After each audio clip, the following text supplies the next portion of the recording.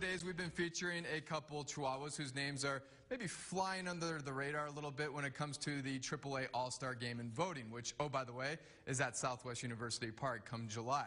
You guys think maybe Luis Urias, Logan Allen, even Austin Allen or Josh Allen before they got called up. Here's another guy I think you should vote for. How about Seth Mejias-Brean? This guy has been consistent in the middle of the Chihuahuas order all season long.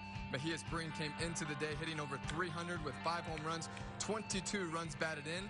Mejias-Brean grew up playing baseball just down the street in Tucson, Arizona. He played his college baseball at the University of Arizona. The Wildcats actually winning the College World Series his senior year there. Now he's rising through the Padres farm system. He's been very consistent with us. I mean, he's been hitting 3rd, 4th, 5th, 7th, and anywhere that I put him in the lineup, he's been responding very well. The last couple of years, I've been switching my swing a lot, and I think this year I've kind of stuck to something and I really believe in it, and I'm just going to kind of write it out, and I think that's really helped me out a lot.